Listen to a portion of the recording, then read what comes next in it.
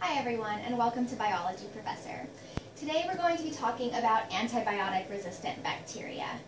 This is a growing problem for healthcare around the world, and that's why I think it's important to talk about today. Let's start by looking at some common examples of antibiotic-resistant bacteria. We've got Staphylococcus aureus, Clostridium difficile, and Klebsiella pneumoniae. And of course there are others, but these are three common ones that you might hear of. Now, before we start talking about how they cause disease, I want to emphasize that actually all three of these bacteria are sometimes found in part of the human normal microbial flora. For example, Staphylococcus aureus is commonly found in the nose, throats, and on the skin of many people around the world without causing infection. Clostridium difficile is often found in low numbers in the human colon. And Klebsiella pneumoniae is also found in humans, sometimes in the mouth, on the skin, and in the intestines, without really causing disease. However, when they do cause disease, they can have some pretty scary symptoms. For example, Staphylococcus aureus can cause sepsis,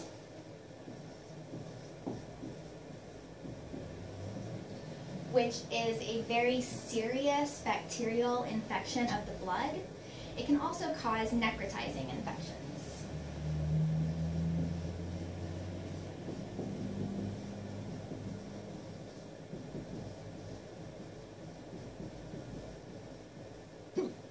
Necrotizing means flesh eating. So you can imagine how scary an infection like that would be. Now, normally when you get an infection with a bacteria, you can go to the doctor, you can go to the hospital, you can get an antibiotic to treat that infection. However, there are strains of Staph aureus that are resistant to many types of bacteria. For example, you might have heard of something called MRSA.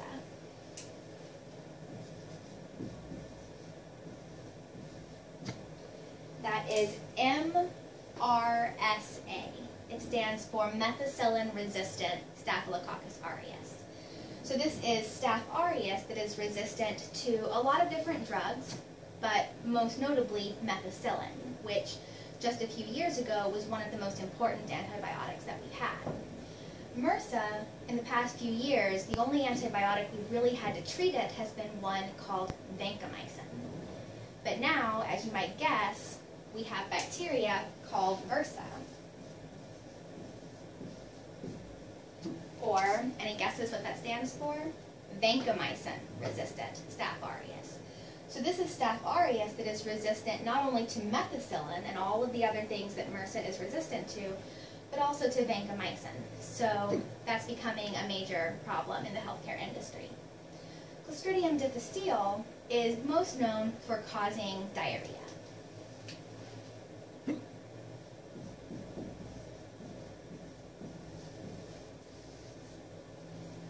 And of course, severe diarrhea can lead to severe dehydration.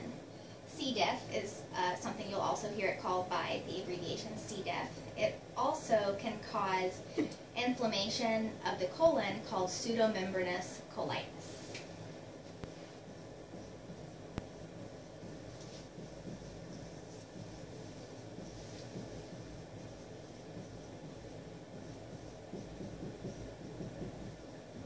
So maybe you can imagine if you get an infection by Clostridium difficile that is resistant to antibiotics, you have diarrhea that can't be cured, you're getting very dehydrated, you're having really bad abdominal pain from something like pseudomembranous colitis, and it's just a very painful thing to have. Now, Klebsiella pneumoniae, it is perhaps best known for causing pneumonia, as you might be able to guess from its name.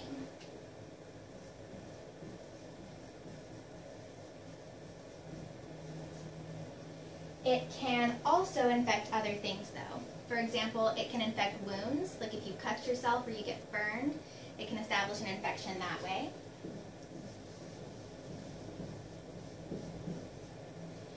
And it can also result in bacteremia. This means that if it gets into the bloodstream, it can cause an infection there.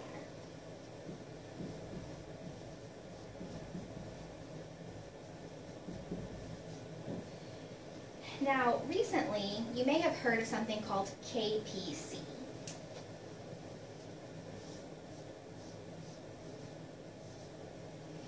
KPC stands for Klebsiella pneumoniae carbapenemase. Carbapenems are a type of drug that is normally used to treat an infection of Klebsiella.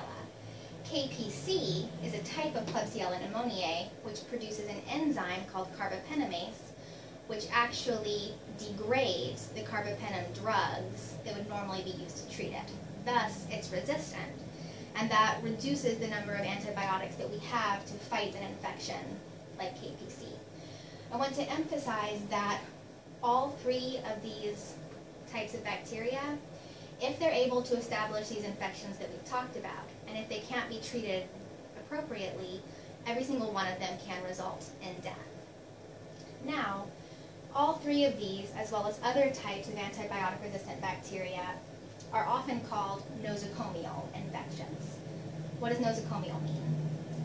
Well, it's actually just a fancy word for hospital-acquired.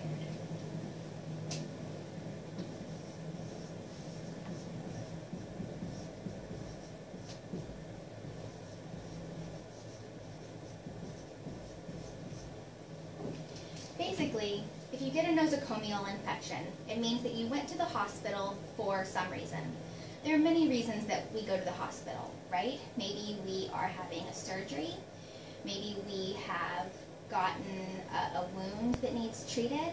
Maybe we're there to be treated for cancer or to have a baby or many other reasons. What happens is that sometimes you go to the hospital, and while you're there being treated for one thing, you acquire an infection from hospital staff or from other patients.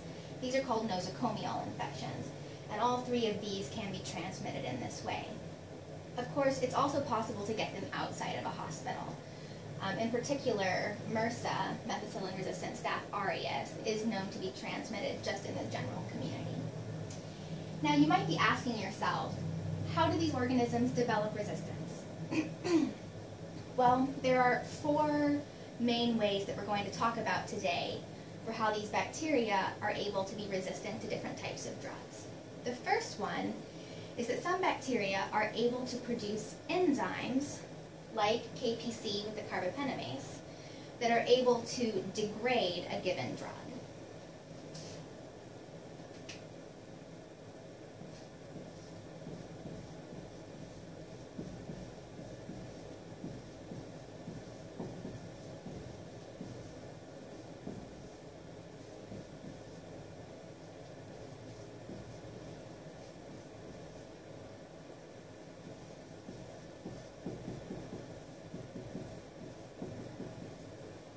Another good example of this is bacteria that can make Penicillin Aces. Penicillin was the very first antibiotic discovered. It was the first one harnessed for human healthcare to treat a large number of infections, and it was a very, very important drug in its time. Unfortunately, there are now a lot of bacteria that make Penicillin Aces.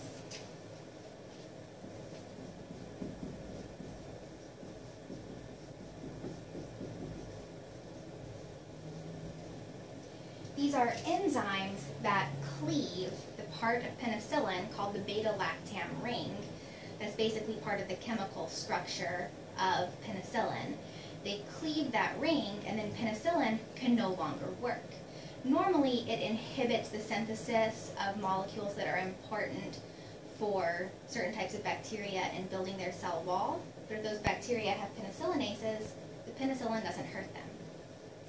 Another way that these organisms can use to develop resistance is by keeping the drug from reaching its target.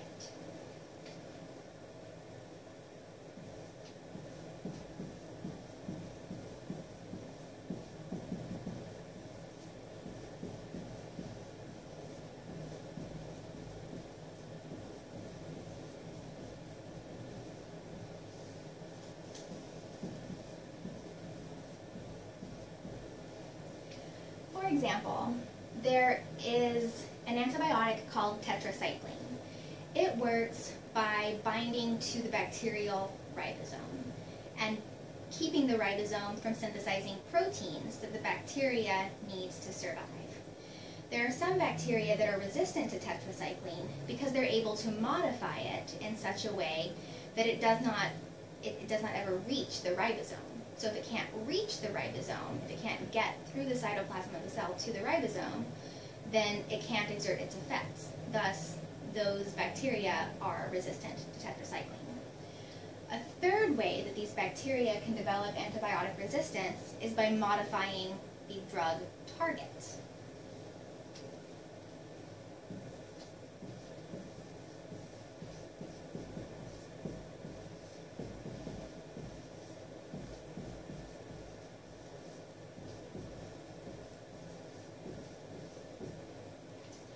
So I just told you that the ribosome is a common target of drugs. This is because bacterial ribosomes and human ribosomes have some fundamental structural differences, so that if you are giving a human a drug that binds to a bacterial ribosome, there won't be any toxicity effects for the human host because their own ribosomes are different.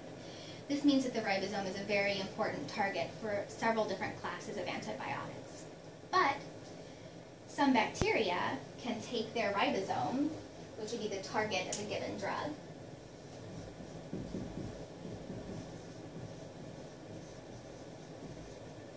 and some bacteria can modify the ribosome. Basically, through random mutation, they can end up having ribosomes that have been changed structurally just enough that they can still produce the proteins necessary for these bacteria to survive, but the drugs can no longer bind to the ribosomes as they would have been able to originally. Thus, bacteria that are able to modify ribosomes or other drug targets in this way are suddenly able to be resistant to these drugs.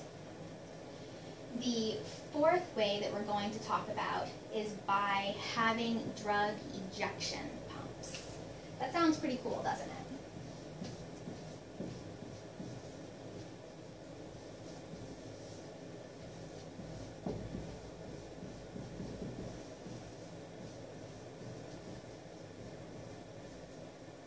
Basically, the drug ejection pumps are these pumps that are in the cell membrane and cell wall of the bacteria, so that when a drug diffuses into the cell, these drug ejection pumps just pump it right back out again. And so there's never enough drug in the bacterial cell to kill it. So it's a fairly cool mechanism, but really not good for us when we're infected with the type of bacteria that can just get rid of the drugs that we throw at it.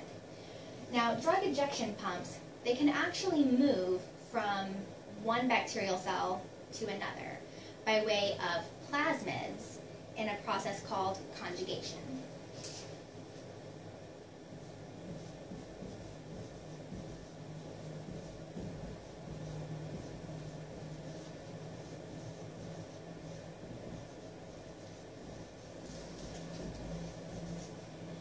Basically, the genes for these drug ejection pumps are often carried on plasmids, and plasmids can be copied in one cell and then given to another cell through this process called conjugation.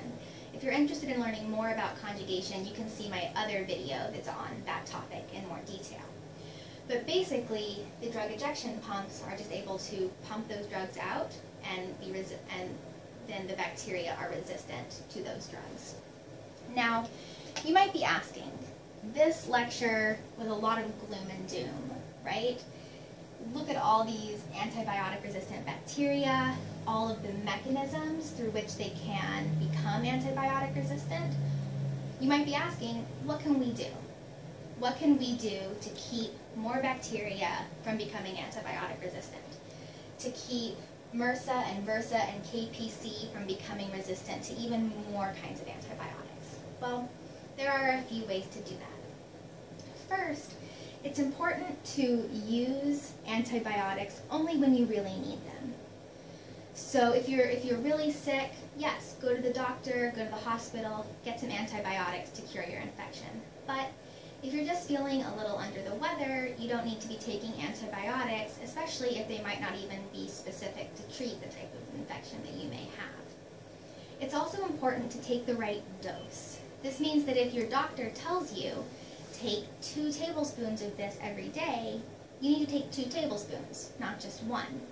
If you take a dose of the antibiotic that is not enough to kill the bacteria to actually cure the infection, then you get these bacteria in your body that they've been exposed to low levels of these drugs that were not enough to kill them, but were enough to allow them to acquire resistance through some of these mechanisms. It's also important to finish the antibiotic regimen that your doctor prescribes.